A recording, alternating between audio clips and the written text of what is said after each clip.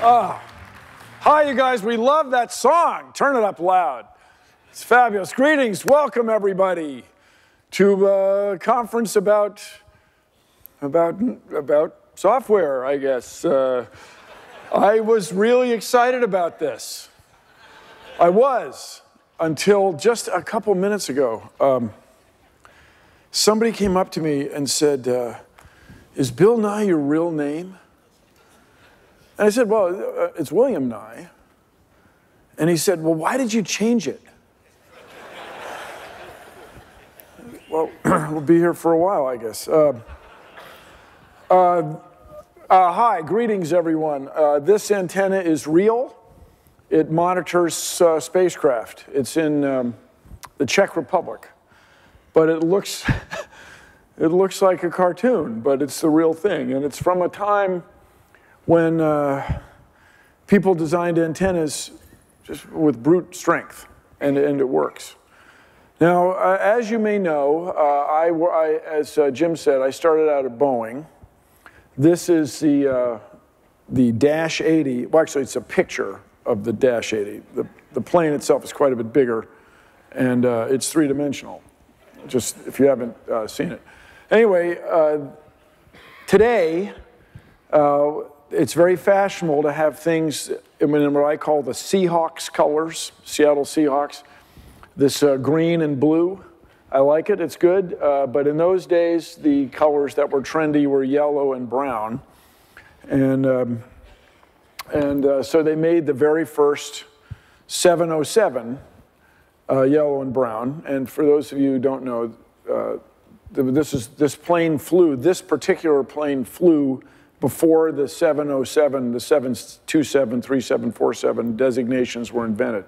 Now, if you've never, and I'm just going to say I have tremendous loyalty to Boeing because of their tremendous diligence in their engineering. Their tremendous care they took at every step of the way, every rivet literally is held to a very high standard. So if you've never seen this film, it is big, stupid fun. This is the Dash 80 in 1954, flying over what's called Sea Fair, the Seattle Fair, which they have every summer. And here it's flown by a guy named Tex Johnston. I don't know if you've ever been in an airliner when they do this. They go uphill a little bit and then do what's called a barrel roll. I don't know how much flying you've done, but they don't generally do that with airliners. And he landed the plane, and Boeing management expressed concern. And there's a famous picture there of the airplane. Now, I don't know how quickly you've noticed this, but in this picture, it looks like you're looking out the window of a plane that you've been on, but notice that it's upside down. And this picture was taken by the flight engineer. This is back when airliners had three people, two pilots and an engineer. And so Boeing management expressed concern, Tex, and by the way, Tex Johnston, of course, he was a contemporary of Chuck Yeager. And so he affected that, down holler, I'm just going to fly this old plane, and they don't know these engineers, they don't know what they're doing. So he lands the plane, there's a press conference. And you guys, this is before everybody had a camera, and there was always a camera, so it's part of Boeing lore. They said, Tex, what are you doing? And the first thing he said is, I'm selling airplanes. And then he's supposed to have said, one test is worth 1,000 expert opinions. And that, my friend, those are words to live by, people. And especially to me in the software world. Well, we haven't, it's beta. It should work.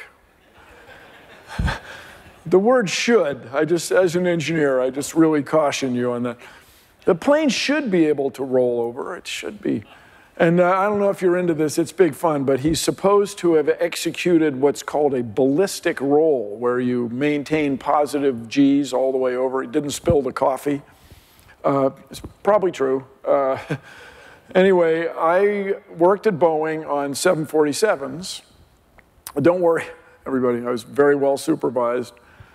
And one day, one month, there was a big concern for the 747 that later became Air Force One. There's a vibration in the yoke, in the steering wheel.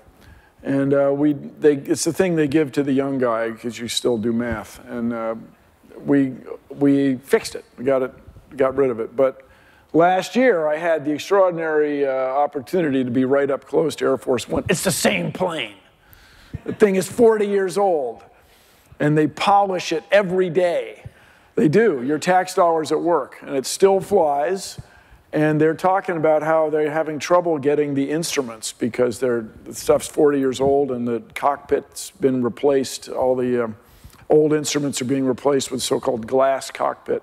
But it was cool to see the thing still flying. It's a venerable aircraft. And the reason it's still flying is because it was well designed, because it was well made.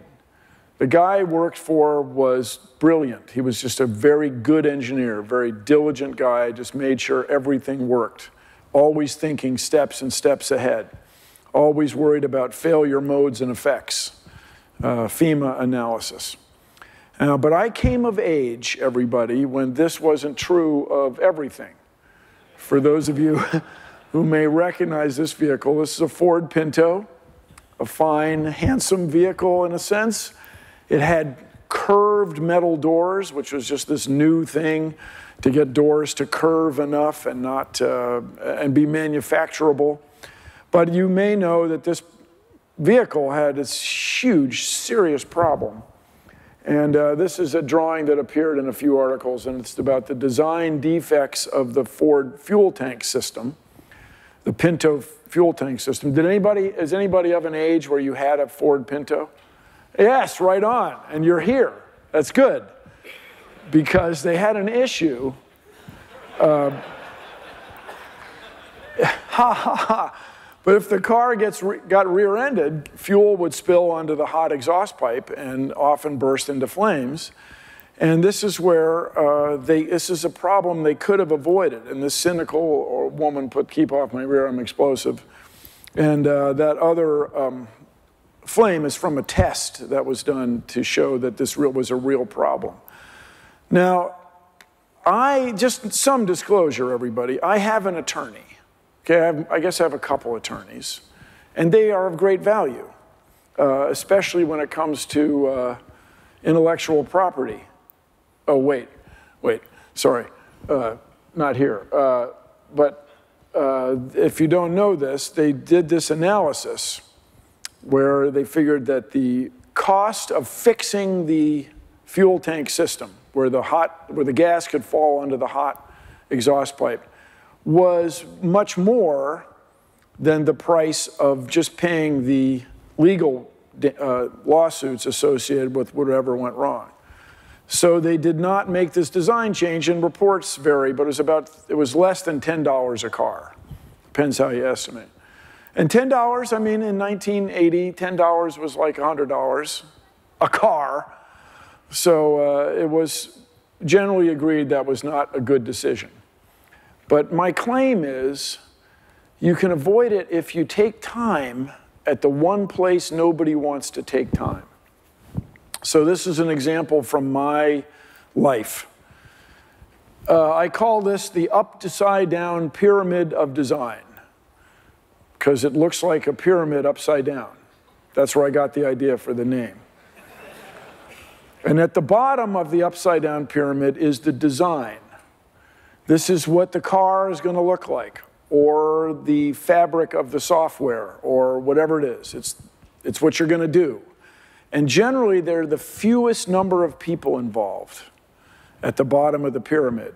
It's generally of the upside-down pyramid. That's generally where there are the fewest number of people doing anything. Modern car might have fewer than 50 people doing the design of something that's going to cost. It's going to be, they're going to invest millions and millions of dollars hoping to make back a few more millions and millions of dollars. But the thing is, nobody wants to spend time there. At least nobody I worked for. Let's go, let's get it done. Come on, ship it, let's go, go. We'll sort it out later.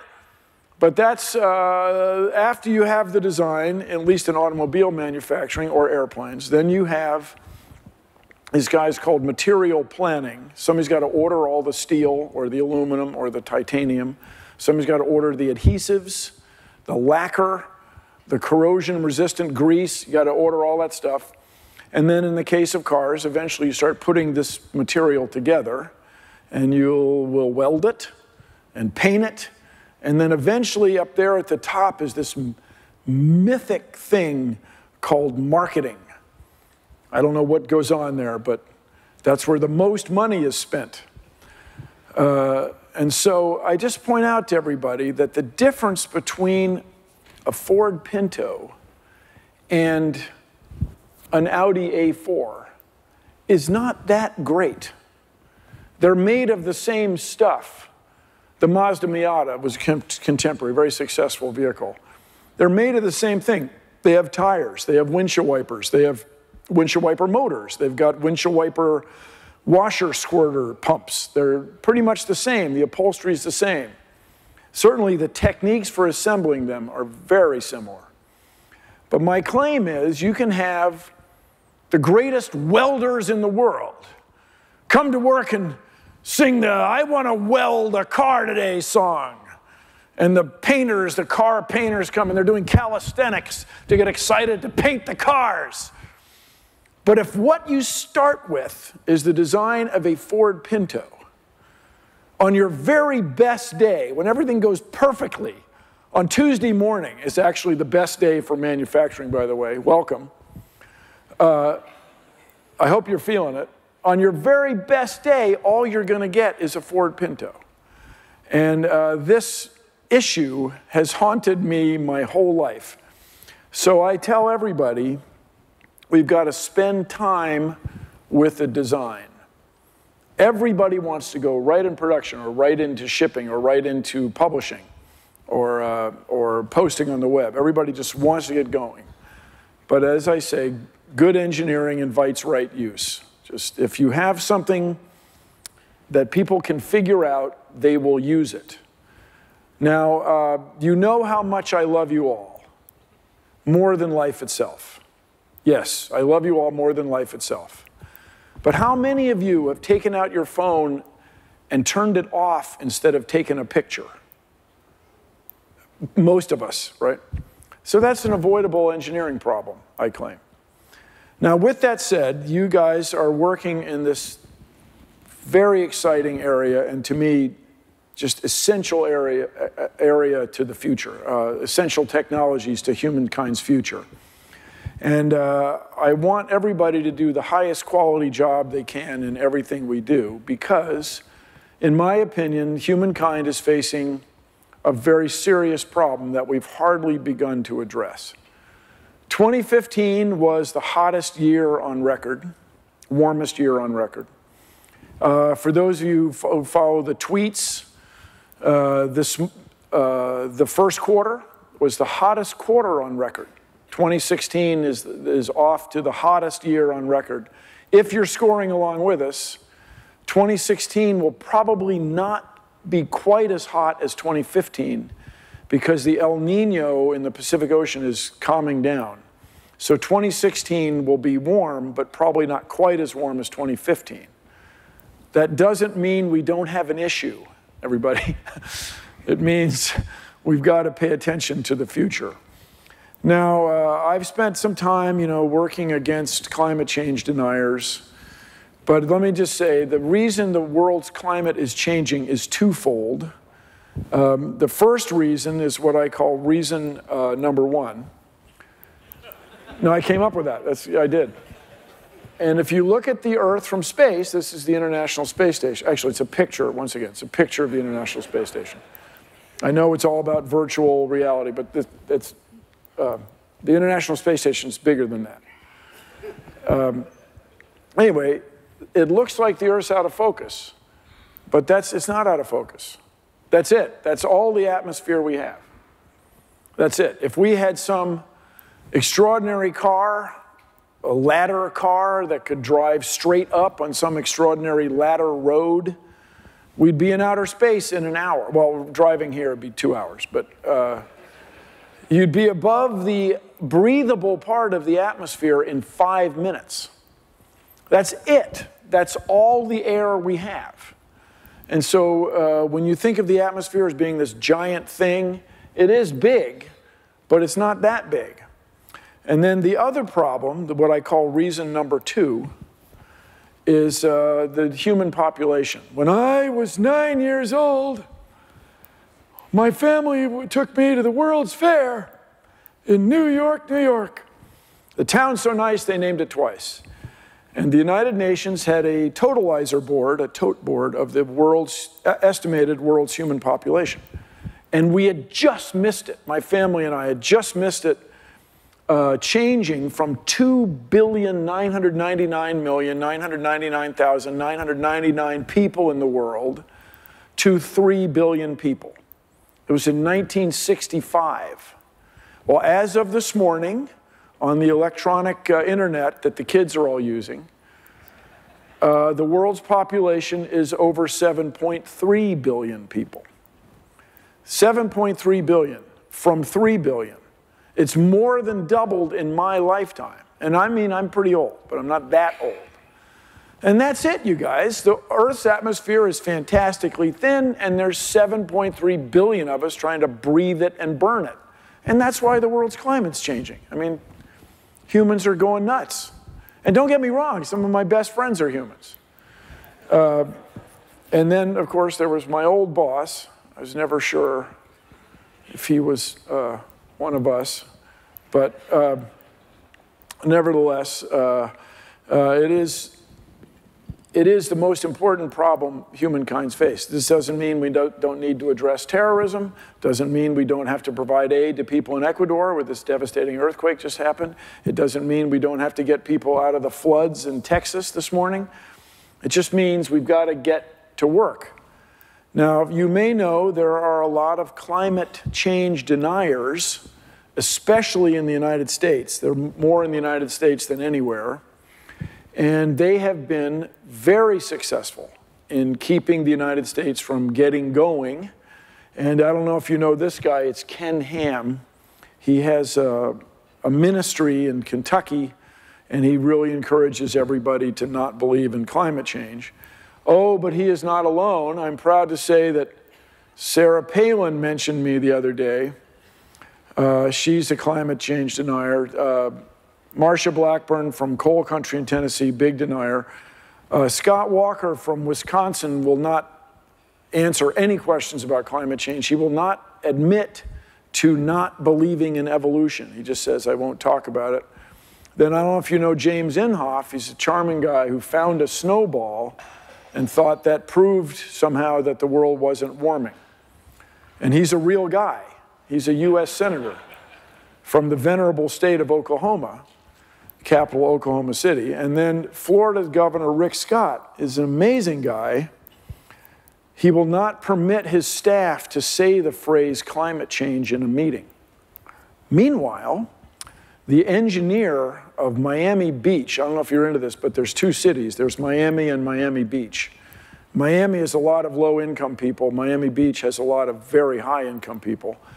And so city engineer Bruce Mowry has managed to make it so there's an ordinance, a building code, that you have to be able to raise the electrical outlets and light switches twice over the next 30 years when you re-pour, that's a verb, the cement floor of your business in these couple of neighborhoods that flood all the time. So the city engineer is doing this to address climate change, but the governor won't let him say that he's doing it. And I'm very proud to say this morning, Jim had me autograph a copy of my book, Unstoppable, to Sarah Palin. Despite your efforts, let's be unstoppable. And let me just say, Earth Day is on Friday. There are 20 books in a carton. They make great gifts. I'm here for you. Cinco de Mayo is coming up, and then after that, the solstice. It's just very exciting. A lot of gift opportunities. But Jim had me sign this to Sarah. Despite your efforts, let's be unstoppable. So I don't know if you heard about this, but this guy, Ken Ham, is the same guy that I debated about evolution in Kentucky 2 years ago. And as of this morning, it's had almost 5.3 million views. So you're telling me that there's 5.3 million people who don't understand the fundamental idea in all of life science? I would say it's at least that many. That's the official number. It's probably 4 times that high. You guys are in software. But don't worry, the next morning after this debate, somebody from, this is Tennessee license plate, but it's right across the border. Bill Nye, the science lie. Yes, if only Bill Nye weren't here, things would be fine. We wouldn't need to worry about this. But this idea that we have such an illiterate, scientifically illiterate fraction of our population is very troubling. And Carl Sagan used to talk about this, that we can't have a large segment of our society that doesn't understand how our society operates. I mean, I had downloaded my boarding pass in the green room a few minutes ago. How many text messages have you checked since we got here? You know, a dozen? This, go to the cash machine, everything depends, airline schedules, shipping, everything depends on the internet and software. And so we have to have as many people in our society as possible to be aware of the process of science and how we know nature, and to somebody, someplace is going to have to address climate change. And by somebody, someplace, I mean somebody in leadership. Now look, you guys, I am not here advocating any presidential candidate by any means, but just notice that right now, on the conservative side, all 3 of the people still in the race are deniers. And I just claim that if we end up with a situation where one of the deniers ends up in the most powerful, becomes the most influential person on earth, the US president, it's going to be really hard for a lot of humankind to have a high quality of life. The ocean's getting bigger because it's getting warmer. Oh, by the way, NASA reported this morning that the ocean is warmer than ever this first quarter of 2016. So don't be surprised also. I will not be surprised also. After the Republican convention, and they do pick somebody or a pair of people, I won't be surprised at all if that person says, well, yeah, I've been thinking about it, and climate change is a serious issue, and we're going to address it. Because apparently there are enough Republicans in the Congress, in Senate and House of Representatives that are going to hold hands, as the saying goes, and address climate change. It's just in order to get the nomination on the conservative side, you have to be so hard over on this that, they presented themselves as abject deniers. Now, just some more about me. I interviewed or got interviewed by a guy named Mark Morano, who is a big climate denier, and he has a company. You can check out their 990s. And Joe Bastardi, who's a big denier, he's a meteorologist.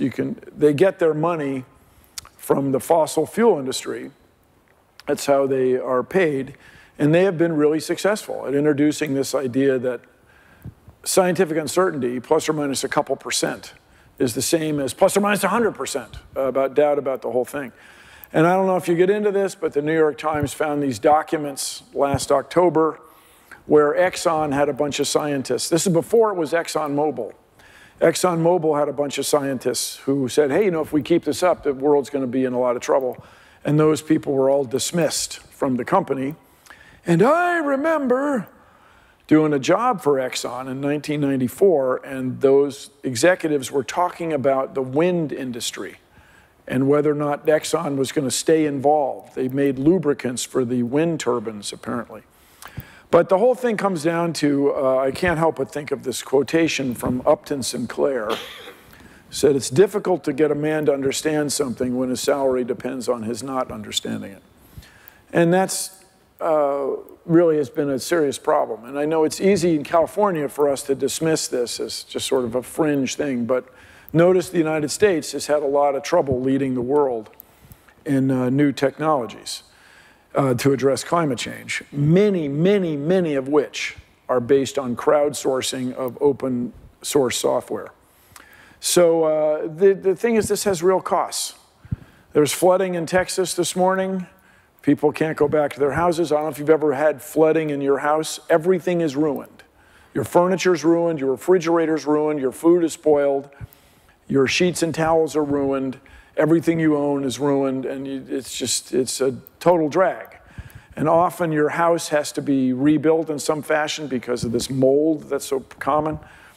So this has real costs. When we dispatch emergency services people, we're paying for it. So the sooner we get to work on this, the better.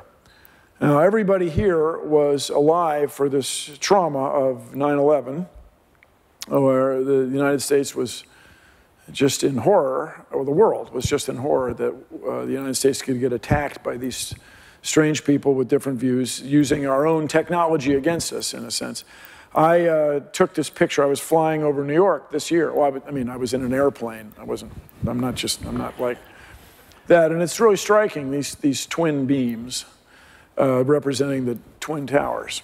And this was a crisis. And the United States addressed it. We now have for better or for worse, we have the Transportation Security Agency. You may not like going through the line, but it beats having all air travel shut down and 3,000 of our fellow citizens killed in horrible fashion. And this is not the first time the United States has been through this. And so I just remind us that we can accomplish great things. This is, these are my parents. Well, actually, it's a picture of my parents. They weren't that big. And when I knew them, they were in color and three-dimensional. No, they were. What would we be doing if we weren't here this morning? We'd be watching reruns of CSI Fruitvale or something. Do they have that yet? Do they have that? It's coming. CSI Oakland, I know, is in the works. Anyway, I hope you can infer that my dad went to Johns Hopkins. I hope you can get that. But her father would not let them get married until she was graduated from college. It was very traditional. He was a couple years older than she was. So he took this job on Wake Island in the Pacific Ocean. I don't know if you've ever heard of it. You go to Hawaii, and then you go, if you were a business person doing business in Asia, you would fly from San Francisco Bay on a seaplane to Hawaii, Pearl Harbor, refuel, then you'd fly to Wake Island and refuel there. You couldn't get to Shanghai or Asia without stopping at Wake Island, this little atoll in the middle of the Pacific Ocean. So my dad took a job there, and it was a cool job in the summer of 1941, but it wasn't such a cool job in December of 1941. So Pearl Harbor was bombed on December 7th, so was Wake Island, but because the international dateline was December 8th. Anyway, my dad and his comrades fought back for 2 weeks, but they were captured on Christmas Eve, 1941, and my dad ended up a prisoner of war, Japanese military. They controlled China for a while, northern China, and then later in the war, South Island of Japan. If you guys get a chance to be prisoners of war, I would not do it. I would not do it. It sounds like it really kind of sucked. Even on the best day, was not the thing. Meanwhile, my mom was graduated from Goucher College. This is in the different days. The dean of students at Goucher was Dorothy Stimson, who was the first cousin of Henry Stimson, who was the Secretary of War. This is back when it was called the Department of War, before it was called the Department of Defense.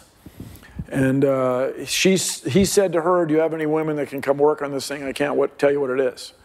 So my mom and several other gals from her graduating class were recruited to work on the Enigma Code, this crazy, famous, notorious German code. And look, everybody, I'm not being a bad person here.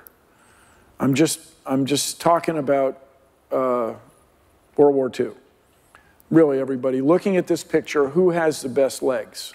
Okay? I'm just saying. Oh, I went back. I mean, I just think that my mom had the gams. And this is not irrelevant, because I think an image like that kept my dad going for 4 years, 44 months. This girl was on his mind. Anyway, they came back, they got married, and here I am. But when you listen to, thank you, yes. I had nothing to do with it, really, you guys. I was not involved early on. I don't know how much you know about the process. I know there's a lot of software engineers. I know there are stereotypical jokes made. You know, for a long time, my slacks didn't reach the floor. I know, I've been there. Yeah, and people recognize you guys at parties. That's right. Yeah, I've seen it, yeah. Hey, you're an engineer.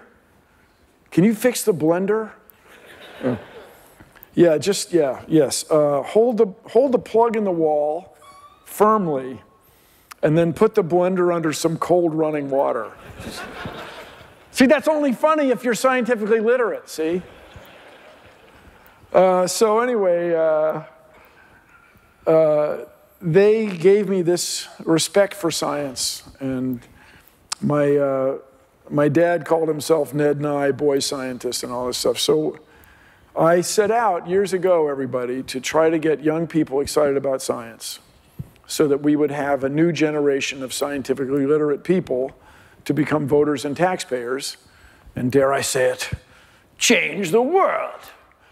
Now, when we're here in California, I can't help but think about our former governor, Arnold Schwarzenegger. Now, I don't know if you saw this, I did a National Geographic show where I was in climate change denial. And my therapist was Dr. Arnold Schwarzenegger, who explained, he said, "You are suffering from climate change denial." And I said, "Climate change denial, that's not even a thing." And then he said, "That is a thing."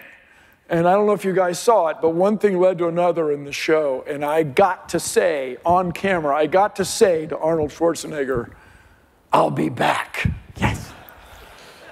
Yes. It was hilarious. Sorry, you guys. All right. I just want to say, talking some more about me, that I've been after this climate change thing for a long time. That lower left book was published in 1993. And I have a climate change demonstration in there. Then I did several times on the Science Guy show. Then I did it on a show called Stuff Happens. I did it on the Eyes of Nye. I've been after this for a long time.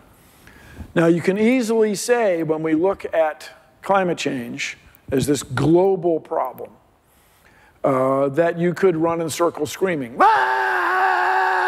because there's nothing to be done. But oh no, my friends, there is so much to be done.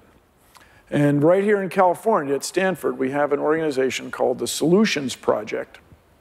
I don't know how familiar you are with them, but they've done an analysis that you could provide 100% renewable electricity. When we're talking about energy, we're talking about electricity. Electricity is magical, as you all know. We could have 100% renewable electricity for everybody in the United States by 2050, and probably everybody in the world not long after that, if we just decided to do it. So you see here, they've broken down the sources of renewable energy. Hang on. So there's onshore wind, that means like Altamont Pass or what have you. Solar panels for your house, residential. Are there any professors here? But people who do presentations? I just want you to know, when you do this, it doesn't help anything. Nobody's getting any more out of it, you know, when you shake the beam. Oh yeah, see, solar, yeah, great. I saw a presentation, and he pointed out something. But the other thing we like to point out on my side of this is the number of jobs that would be created would be huge, or as we say, huge. You would just have over 300,000 jobs in California alone that would be based on renewable energy. We would just change our infrastructure. We would just change things. You could get 80% renewable by 2030 if we decided to do it, and 100% by 2050 if we decided to do it. And as you may know, in California, we just have enormous wind resources. It's just all over the place. And then we have a lot of sun in California.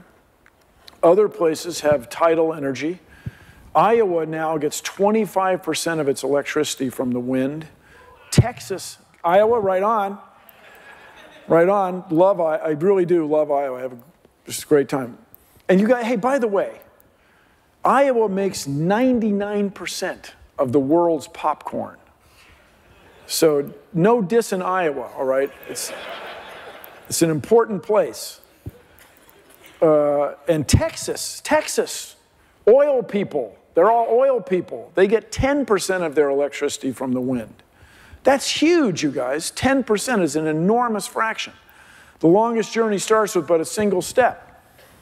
Now, my grandfather was in World War I, and from that era, he was quite a horseman, apparently. He rode horses very well.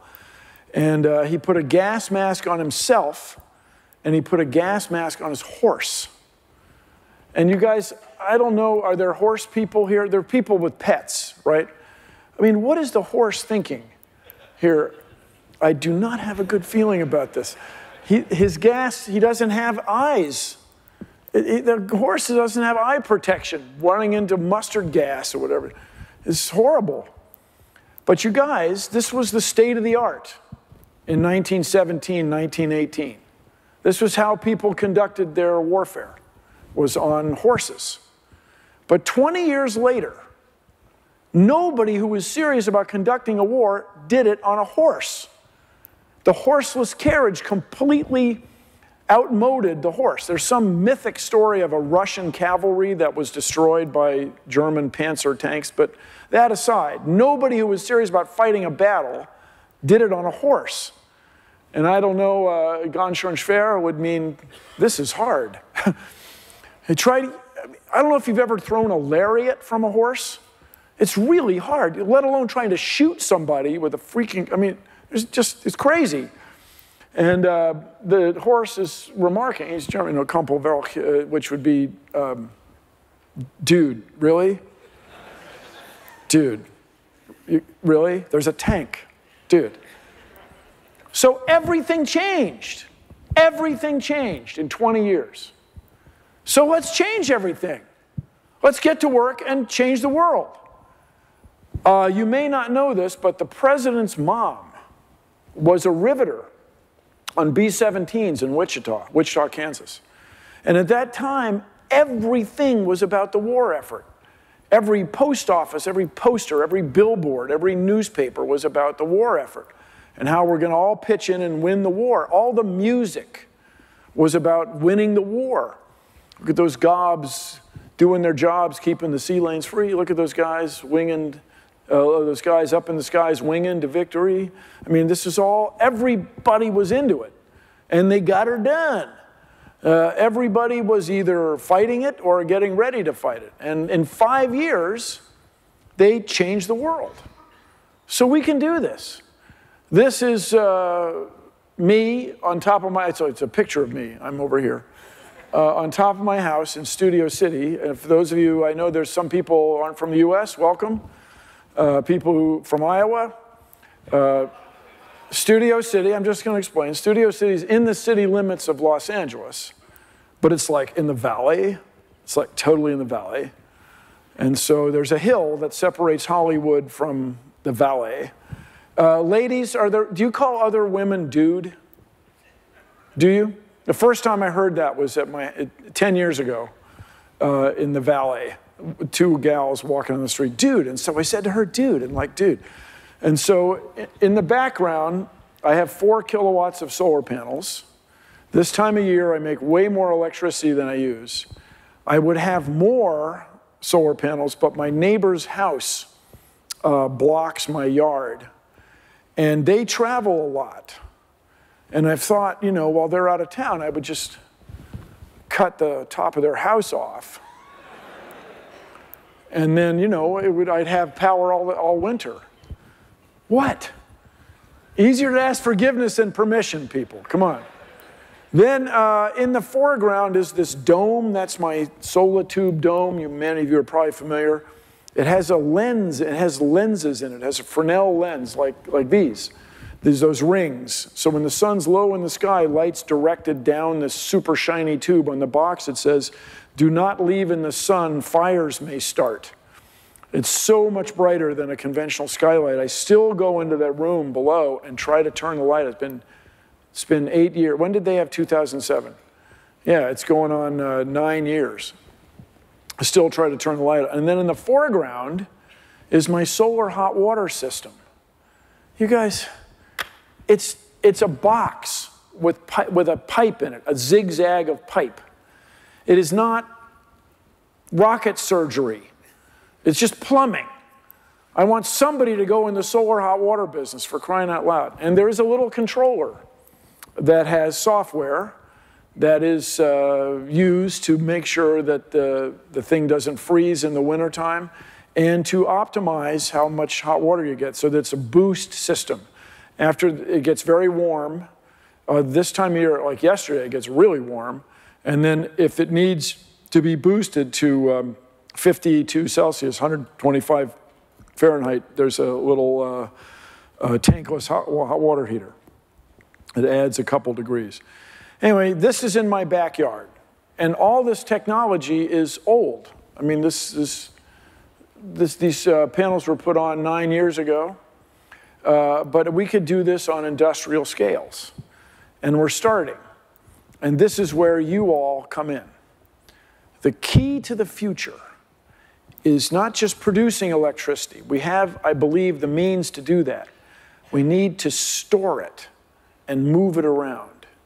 And that's where your business is going to, dare I say it, change the world. So the most obvious thing is batteries. Now, I don't know if any of you have ever driven an electric car. Woo! But you'll never go back. Electric cars are just more fun. They're just nicer. They're quiet. People think I'm sitting at a desk when I talk on the phone hands-free. This means talk on the phone. That's the symbol. People think I'm sitting at a desk because the cars are so quiet. I've driven all of these, not at the same time. That would be hard. But over the years.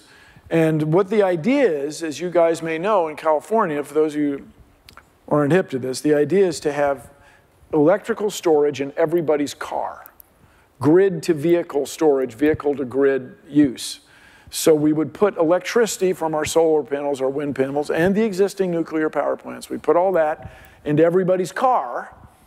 And then during the day, we would take that electricity and use it for all the things we do. But by the way, if you can invent the better battery, you will get rich, crazy rich, like Bill Gates rich, like head of IKEA guy, rich. And there's proposals to have these, they really are called bipolar batteries, that's really what they're called. And then liquid metal batteries, where the electrodes are molten antimony, that's what next to tin on the periodic table, and molten magnesium. And they stay liquid, like in the basement of a building like this, they'd be hot all the time. And just leave them hot night and day. It could be fantastic. But the real key, everybody, is moving this electricity around. That's where the future is. If we can find a way to move enormous amounts of electricity around the way we hand cell phone calls from cell to cell, we could change the world. And then we'd have carbon nanotube power lines. I met Rick Smalley, who was one of the guys who got the Nobel Prize for discovering buckyballs, Buckminster fullerenes. And he said it's like the electron falls asleep at one end of the tube, has a dream, and wakes up at the other end, because it's quantum mechanics. It's some magical thing in physics. Then this could change the world. Now, along this line, I'll say that whatever we do to address climate change, whatever we do to address the earthquakes in Ecuador, the floods in Texas, terrorism, we have to be optimistic. You have to be optimistic. You have to always think you can do better and the future will be better, or you won't get anything done. If you go into it, I was a consultant to General Motors for a while. I was in a meeting and the guy said, we want to make our light trucks 50% recyclable. So, dude. It's like saying, I sure hope I get a C in this class. No, you want your trucks to be 100% recyclable. You want 100%. You want to do it perfectly. That's the goal, not halfway, for crying out loud. And so that is why I'm always so charmed and so enthusiastic and so excited about space exploration. Space exploration brings out the best in us. So this is a picture from our spacecraft, the Planetary Society light sail spacecraft, which we flew last summer. Is anybody a member? Planetary Society, I love you, man. Whoa, man. Thank you, yes. So we flew this spacecraft. It's so shiny and so low mass. How shiny, how low mass is it? That it gets pushed through space by photons. But hold it, photons have no mass. How can they have momentum? They do. You can do it in classical physics or quantum mechanics, you get the same answer. But this solar sail spacecraft is a very modest spacecraft paid for by 46,000 people around the world who just think it's a cool thing. It is going to democratize space. Once you get up on orbit, as they say, this spacecraft could take you to all sorts of extraordinary places in the solar system if you've got time. You trade rocket fuel for time, because there's no fuel once it's up there. And Carl Sagan talked about this back in 1976. And the solar sail program was abandoned for the space shuttle program under this downsizing NASA to a reasonable size, no longer fighting the Cold War. And it took 39 years for his vision to be realized, but it was realized. I was in Senator Barbara Mikulski's office in the year 2000. There's my predecessor, Louis Friedman. Yeah. Which of these guys is an engineer? Yeah, Lou. I think that's you there in the gray suit. And then there's my best buddy, James Cameron. He's not really my best buddy. I met him. Okay, I met him. But we were petitioning Ms. Mikulski to have a mission to Pluto. Well, she went for it. We had 10,000 postcards, people around the world who thought it was cool. She went for it, and in 2006, we launched a mission to Pluto.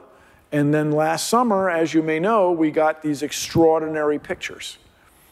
So the people who did this thought this would be cool. We know it's going to take a long time, but we believe in it. They wrote postcards to the Planetary Society. We had a very small role in getting the senator to be aware of this, that people wanted this mission. And in her district is the Applied Physics Lab. It's like the Jet Propulsion Lab. Instead of being JPL, it's APL in her district, her state. And so it got funded there. And you don't hear that much about APL because there's a lot of military stuff and spy satellites that get built there. But it was successful, and it had carried this optimism.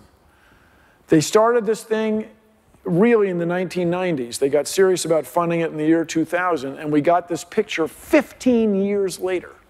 That's just cool. And by the way, everybody, that spacecraft cost about $600 million, which you guys spent this morning on something. $600 million over 15 years just isn't that much money. And then also this last October, everybody here was around when scientists really convinced themselves that there are recurring lineae of water flowing on Mars. Mars has liquid water flowing on it every Martian summer. My friends, everywhere we find liquid water on Earth, everywhere we find living things. So is there something alive on Mars?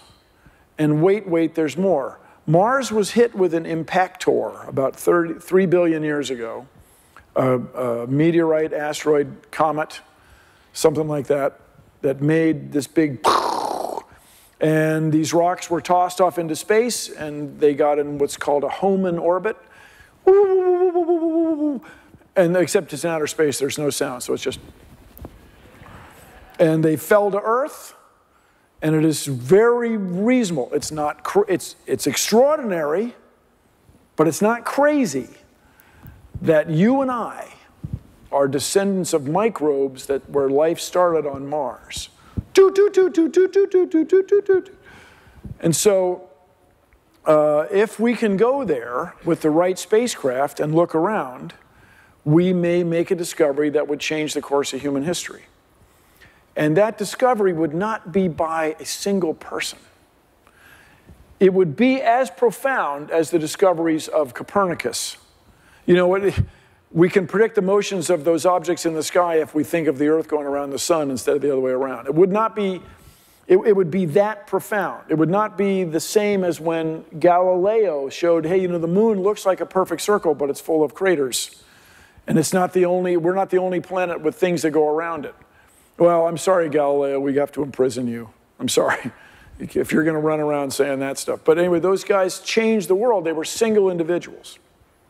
If we find life on Mars, or evidence of life on Mars, say fossilized microbes of some sort, the discovery will be as profound, but it will not be made by a single person. It will be made by a society who thought this was a worthy investment of our intellect and treasure.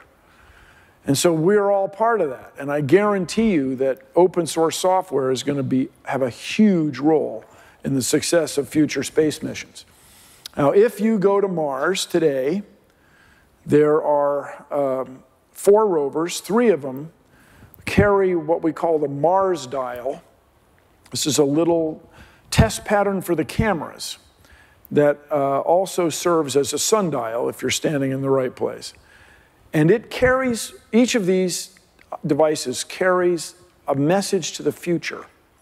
The first message to the future since the Voyager missions left Earth in 1977, back in the disco era.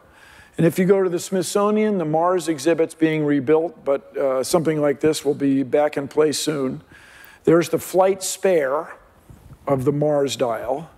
And around the edge, in very, very small letters, it says, we built the spacecraft in 2011. It arrived here in 2012 to look for signs of water and life, to learn about Mars' past, prepare for our future. And then it says in very small letters, to those who visit here, we wish a safe journey and the joy of discovery. And that, my friends, is the essence of science.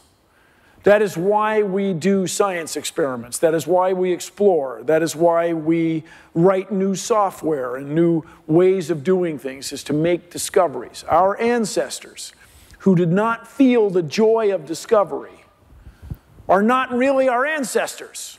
They got outcompeted by the other tribes and families that went over the hill to see what was going on, to find new places to live and new resources to use.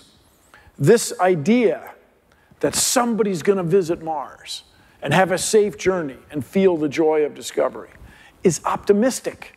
It may not be till 2037.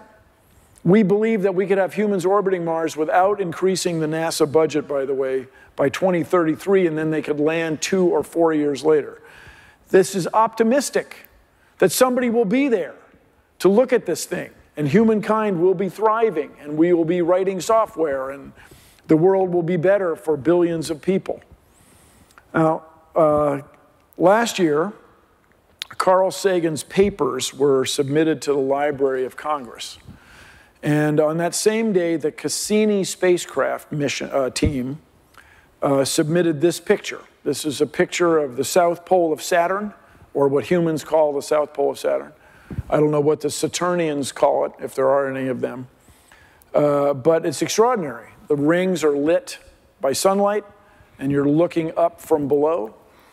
But it's also a picture of the Earth. The Earth is right here. And that's why this picture is so extraordinary. To get a spacecraft launched in 1997 out there and take a picture in 2014 is a really difficult thing. But they did. We did. And it's just really something to think about the Earth being this one dot in this extraordinary image. Now, if we could fly up there 100,000 kilometers, which in space travel is nothing, day at the office, then here's the same view of the same place in space. Now, the iris is different because you don't have the bright rings making you stop down for that. Do you see the Earth? You see us? We're right there. There's the Earth. Now, when I was a kid, Mrs. Cochran, my 3rd grade teacher, told us there are more stars in the sky than grains of sand on the beach. And I remember thinking, I mean, I wouldn't have expressed it this way, but Mrs. Cochran, are you high? Have you ever been to a beach, lady? For crying out loud, there is nothing but sand. And I grew up back east, and we used to go on vacation in Delaware. I would stand on the shore of Delaware, which is a state, the first state, the Diamond State, and you look that way, 1,500 miles, 1,500 nautical miles in each direction, there's nothing but sand. There's just sand. You look behind you, there's more sand, the tide goes out and there's sand, and you're a little boy, all you do is dig holes. You just dig holes in the sand, and there's more sand. As deep as you can dig, there's sand. And I remember thinking, there's no way there are that many stars. That is impossible. Well, get this, people, there are about 100 times more stars, 100 times as many stars that we can observe as there are grains of sand on Earth. In other words, Mrs. Cochran was way off. She was, but I mean, well-intending, but way off. And I was a kid, and you know, this was the space program. We didn't have the International Space Station, but there were people flying in space. I remember thinking, if I could wave my arms, you know, especially at sunset, where the sun would be coming over the edge of the Earth, they could see me there, little Bill. Well, when you look at this picture, I hope you realize, no way. They're not going to see you, Bill. Wave your arms, if you will, till you're blue in the face. They're not going to see you. So I started feeling pretty insignificant. I started feeling, well, really, I'm no different from a grain of sand, you know, in this cosmic perspective. I'm just a grain. I'm just a speck with all these little specks of sand. And then the Earth, when you look at it like this, is just another speck. I'm a speck standing on a bunch of specks, which is part of a speck, which are part of a speck, which is orbiting the sun, which is not all that remarkable. It's interesting, but there's billions of them. I'm a speck on a speck, orbiting a speck with a bunch of other specks in specklessness. I am nothing. I suck. But with my brain, which is just this big, in the case of at least one of my old bosses, quite a bit smaller. It's quite a bit smaller. But with your brain, you can know all of this.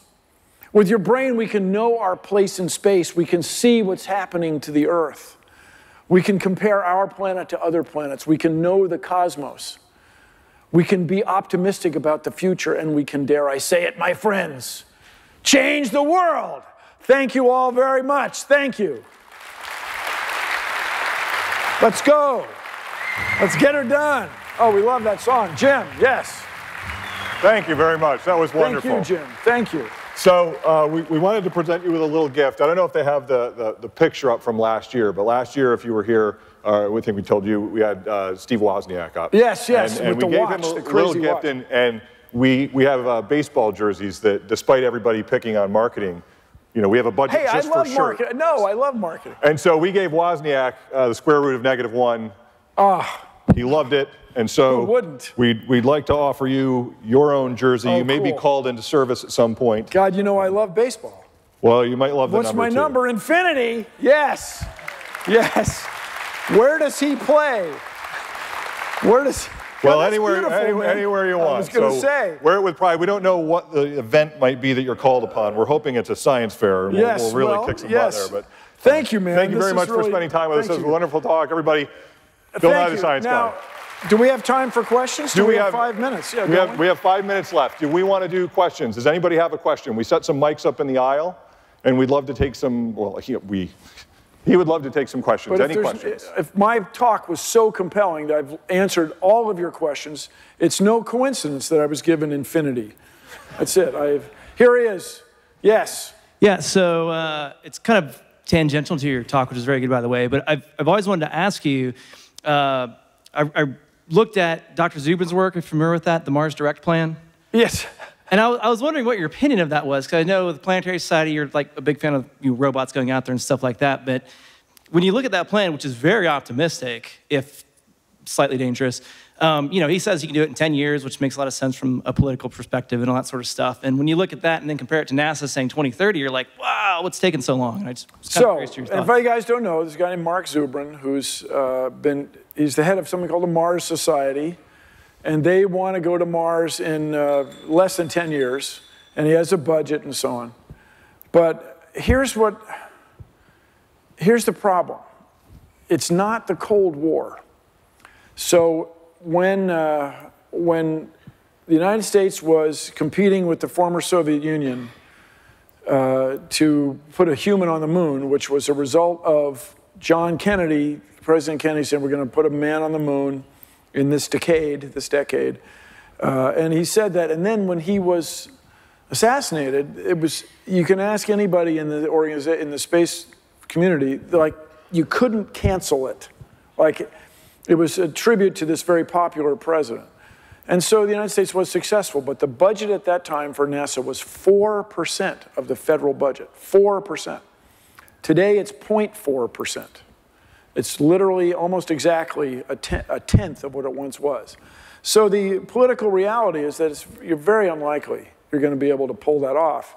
And so when you go into it always hoping that somebody's going to see your genius and 10 timesify the space budget, it's not going to happen.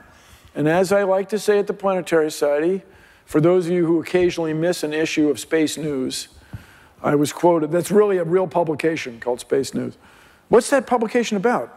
Oh, the news of space. Oh, that's brilliant. I say at the Planetary Society, we are not crazy. That's what I say. So the technical problems are quite difficult, but every bit as important are the political problems.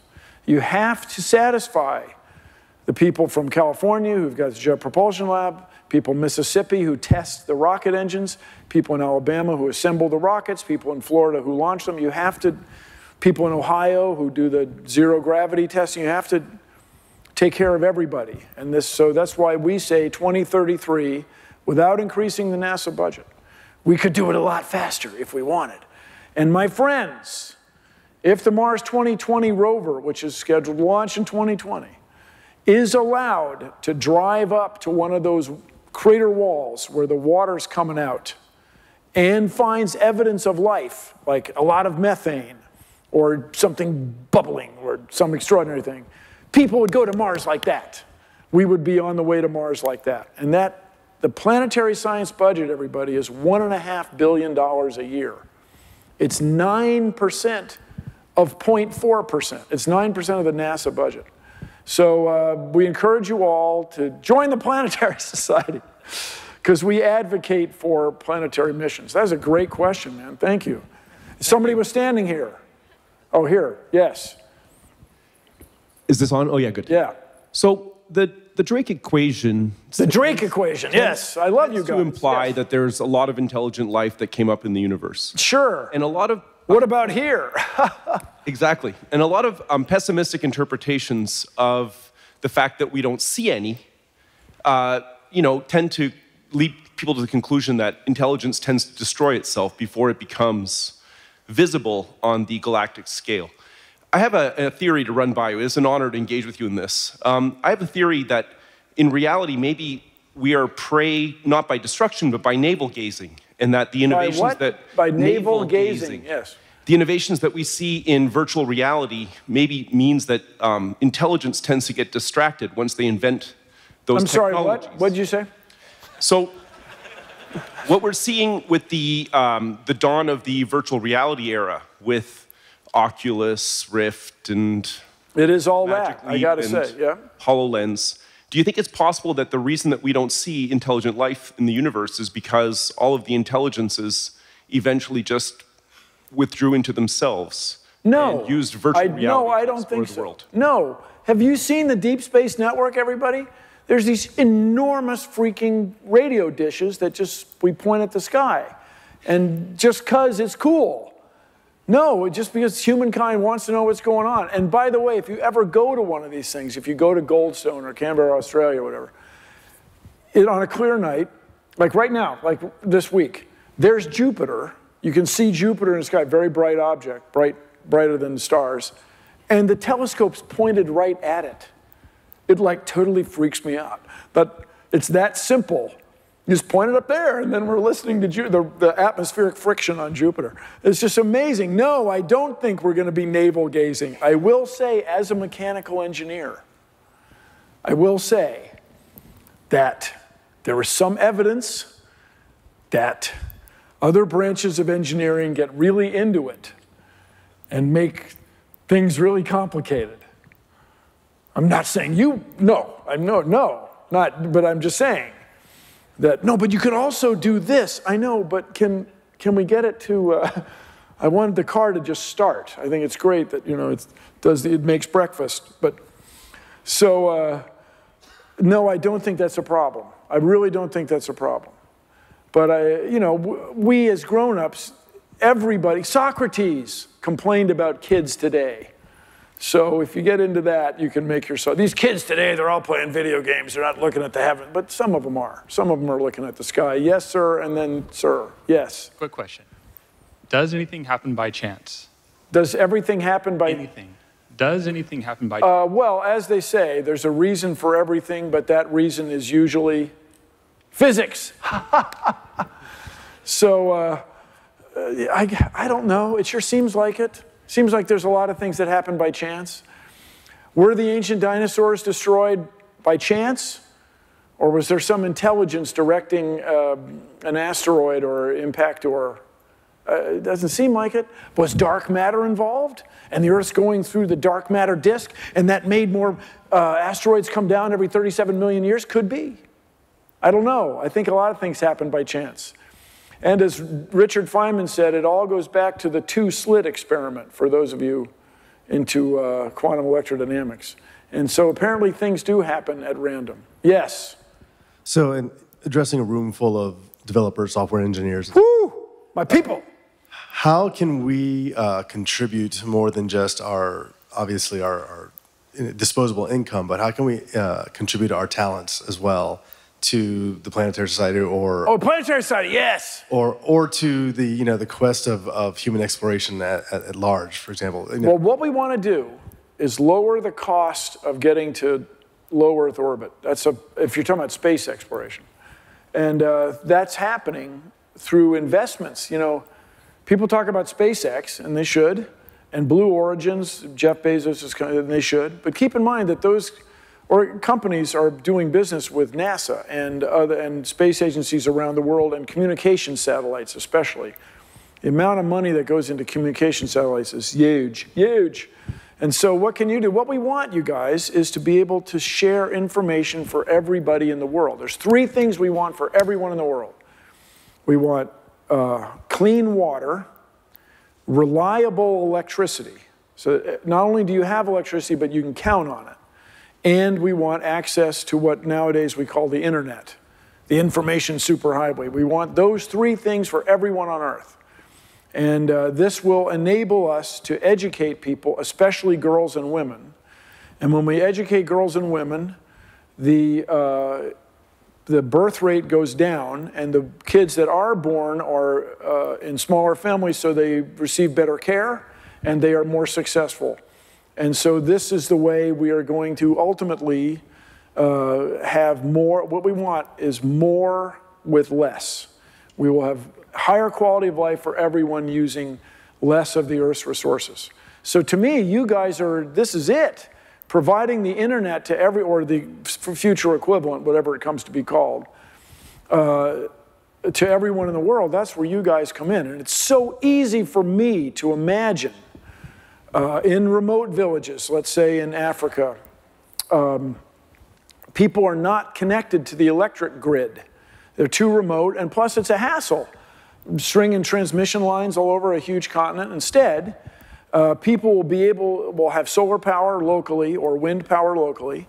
They'll have local electrical storage somehow, batteries, your amazing ideas. And then they'll be on the internet with clocks coordinated with satellites, with space assets. I mean, that's so easy for me to imagine that everyone in the world will be able to get an answer to any question in virtually any language, thanks to you guys. I mean, I just remember the other day I looked up the arc cosine of something.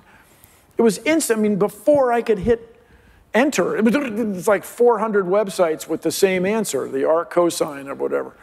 And so that's because you guys have created open source software. And I thank you. Thank you very much. I get it. And then you can walk, I mean, people can't tell, they don't know which side of the street they're on till they take out the phone and look at the map to see where they are. And that information comes from space.